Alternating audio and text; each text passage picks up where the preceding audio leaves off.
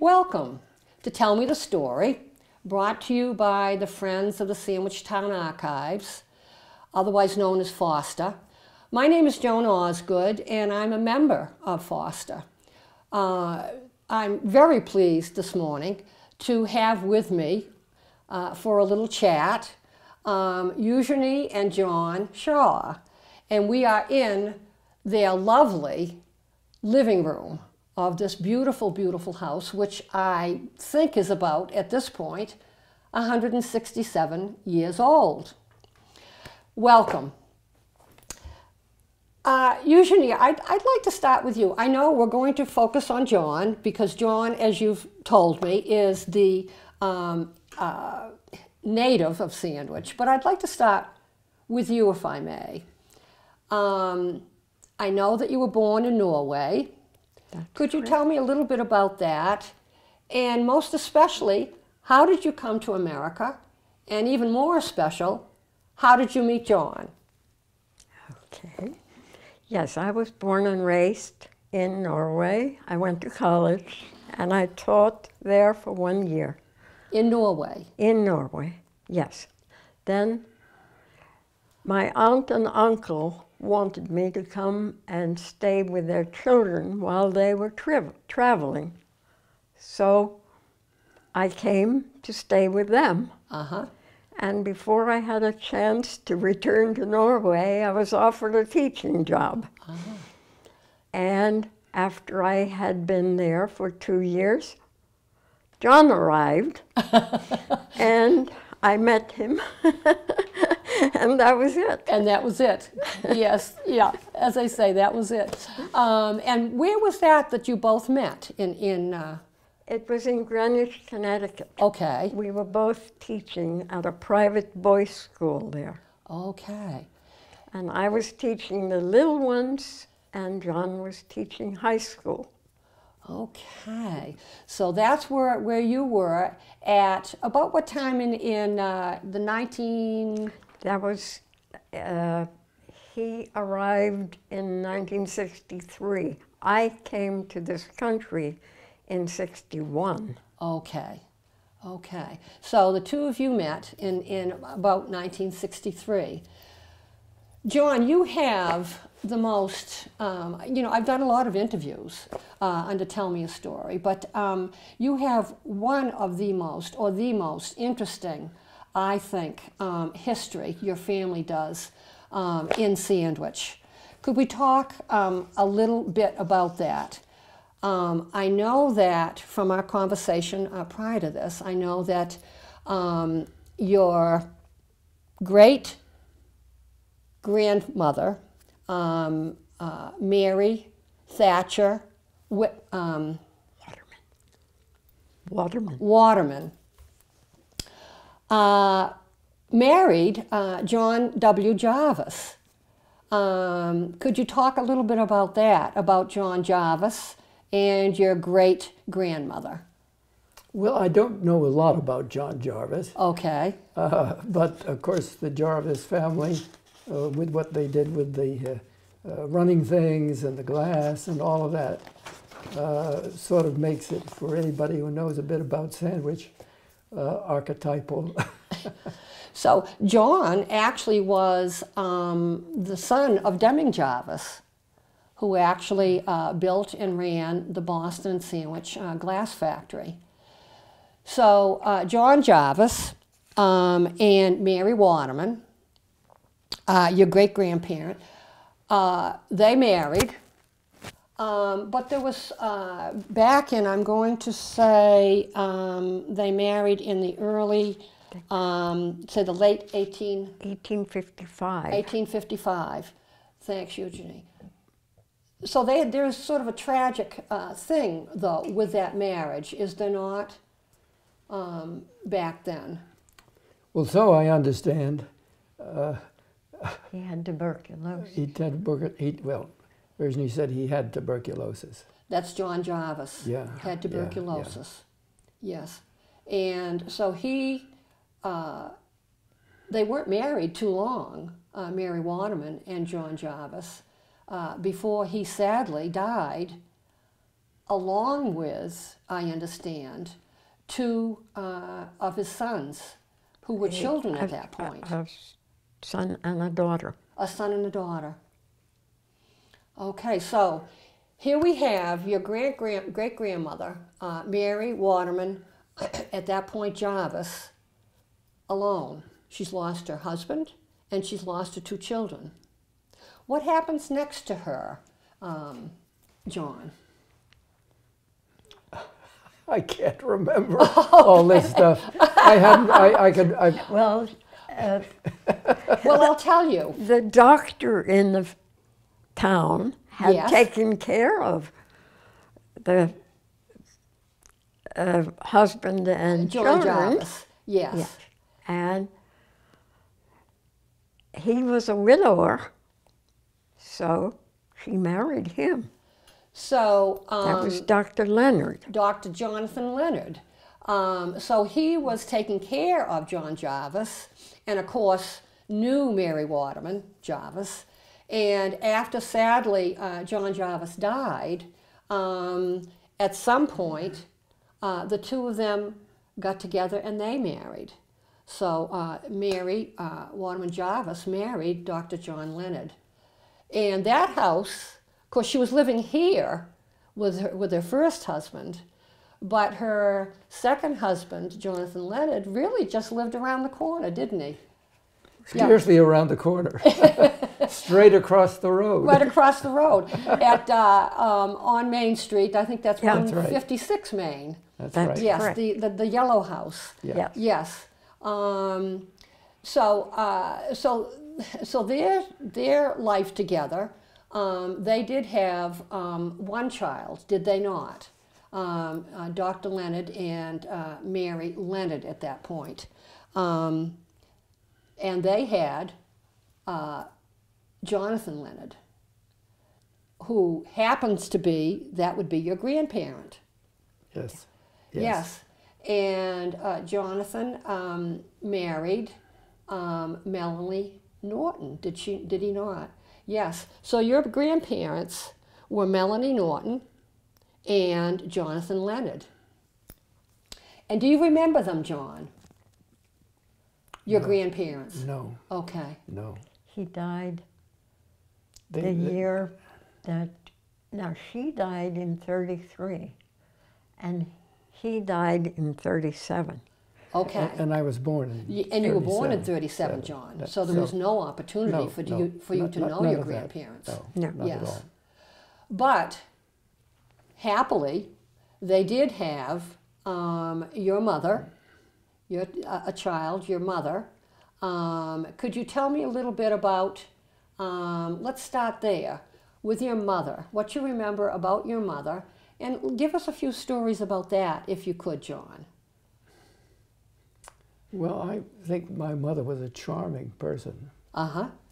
And needless to say, I was very devoted to her, partly because after my father's death, why that was very important.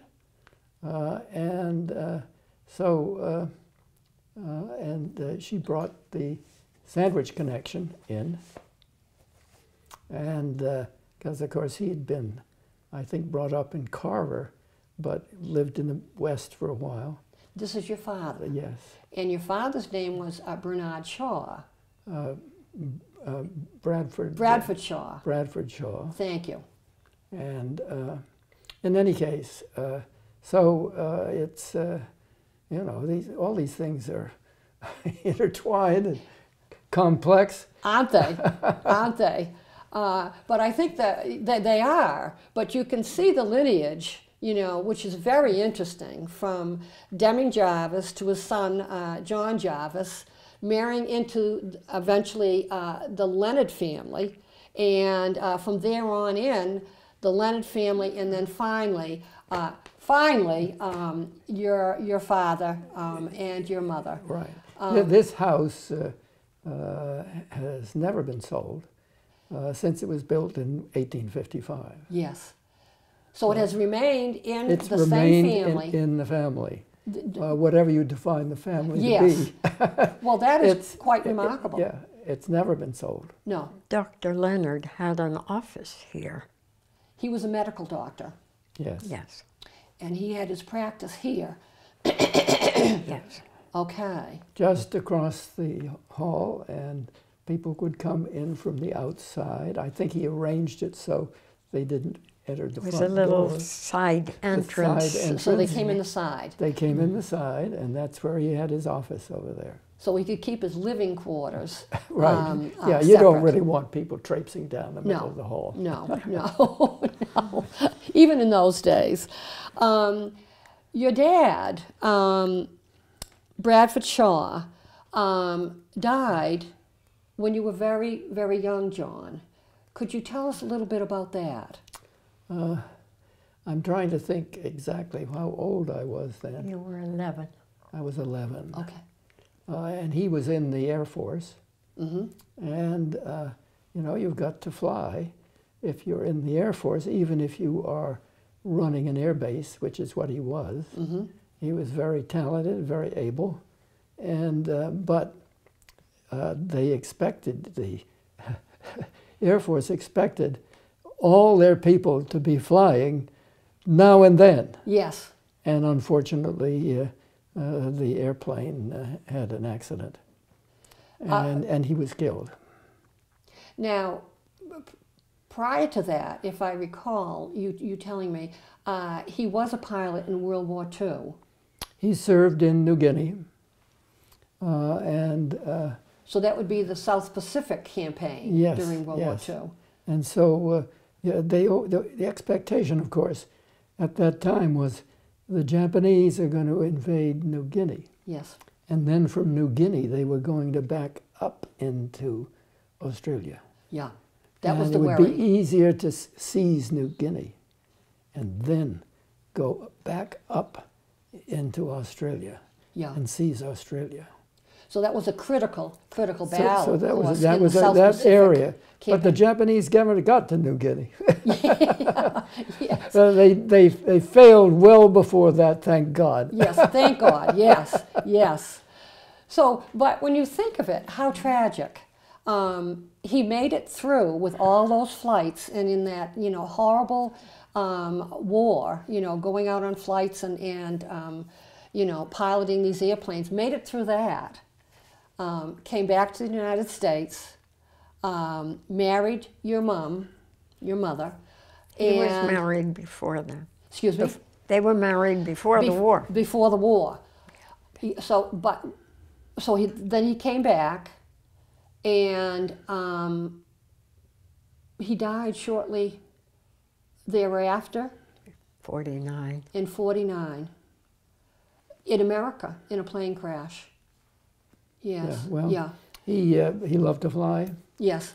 and the Air Force, American Air Force, insisted that all of their people, and he was the commanding officer of an air base. Yes. So I mean, if you're the commanding officer in an air base, and you say you don't like to fly, that would not be good. No, that would not go over well.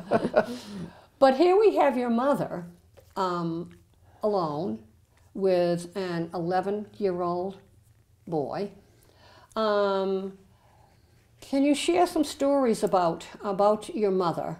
I believe that she graduated from Radcliffe, but had sole care of you for the rest of her life. Can you share some stories about that, or some of your reminiscences about living with your mom and growing up with your mother? Well, I think she was a remarkable person, very warm, but also very able. Yes. And she had worked for Radcliffe for a while, and had some important positions there. And needless to say, she, got enough money, and there was enough money as a consequence that I got to go to a private school.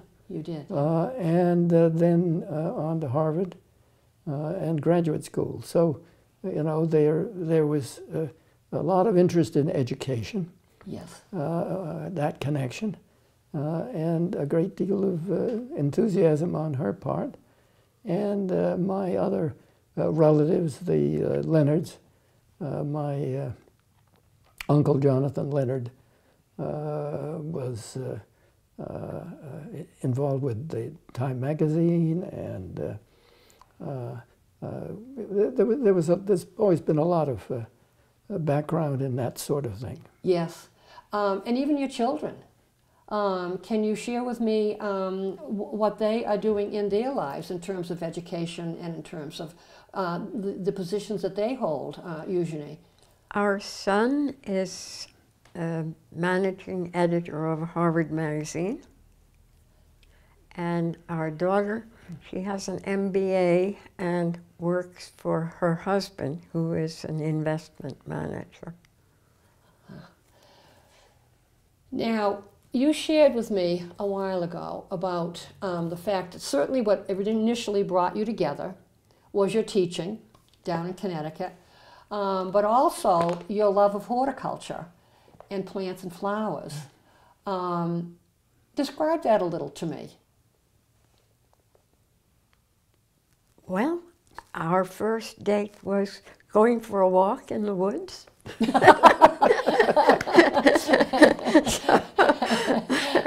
That's typical. And then when I came here and saw the gardens here, it certainly reminded me of the big garden we had at home In Norway. In Norway. My father was a minister, and we lived on a farm, and we had a very large garden. Flowers and, I would imagine, vegetables and whatever, you know, so that you, to supplant your eating, yes. Oh, during the war. Oh, boy. That was very important. Very important. Because really nothing was imported. Yes. I remember the first time I saw an orange. Yes. And I asked, is it edible? Can I bite into it? Was that over in Norway or when you arrived here? That was in 45, after the war. After the war. Oh, You no. had never seen, really, an orange. No, I had never. And of course, never eaten one. No. Oh, my gosh. So, John, you really did, you were a smart fella. You immediately recognized that Eugenie loved gardening, loved horticulture. For your first date, you took her on a walk in the woods. And of course, you were really smart about bringing her to this lovely, lovely home here. Can you describe, let's talk a little bit about this home and the historical significance of it.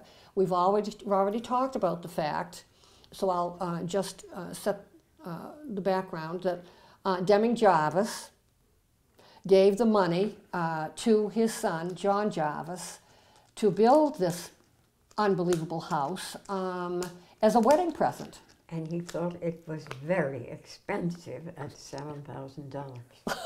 $7,000. Wasn't it?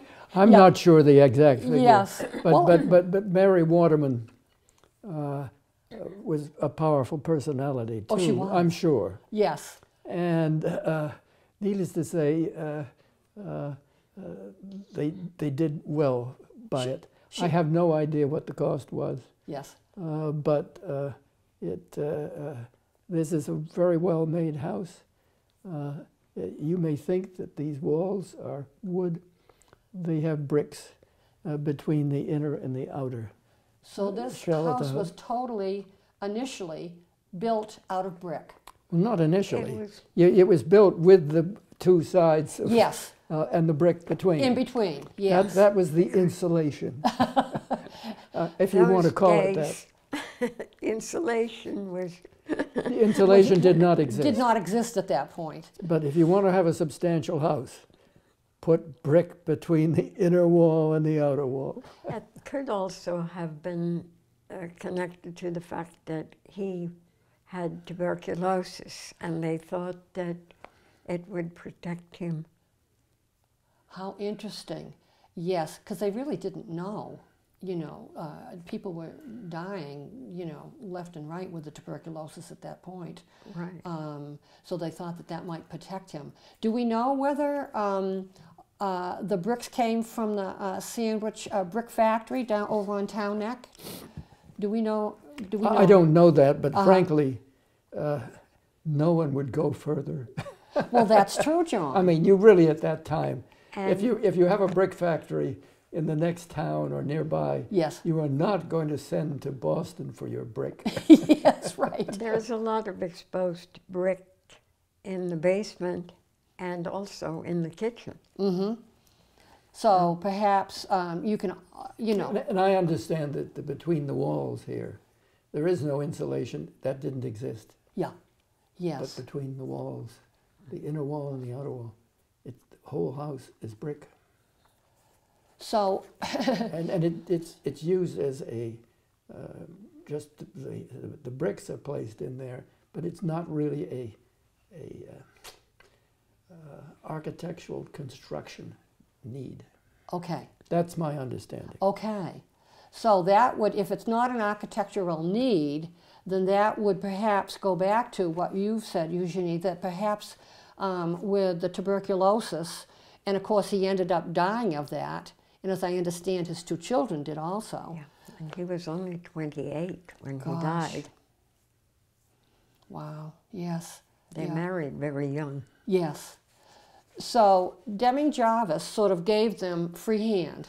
Here's the money, about $7,000, and John Jarvis and Mary Waterman Jarvis, I imagine with an architect, designed this house. And this house has stood here pretty much the way that it is now. We'll talk, if I'm going to ask what changes might have been made, for 167 years. What changes? Remember the name of the architect? No, I don't offhand. He built the first Boston Public Library as well, and then moved to California and built a lot of houses in San Francisco. Some of them burned in 1906. Yes. I think his name might have been Kirby. I think you're right. Yes, yes. And he was a very famous architect, well, in the Boston area initially. Yeah. That's probably how they got him. I mean, they spared no expense, let's face it. Yeah. Yes, Right. yes. Now, there have been slight changes, I would imagine, although the house is pretty much the way that it was way back then. What modernization have you done, if any? Kitchen and bathrooms. Okay, that makes sense.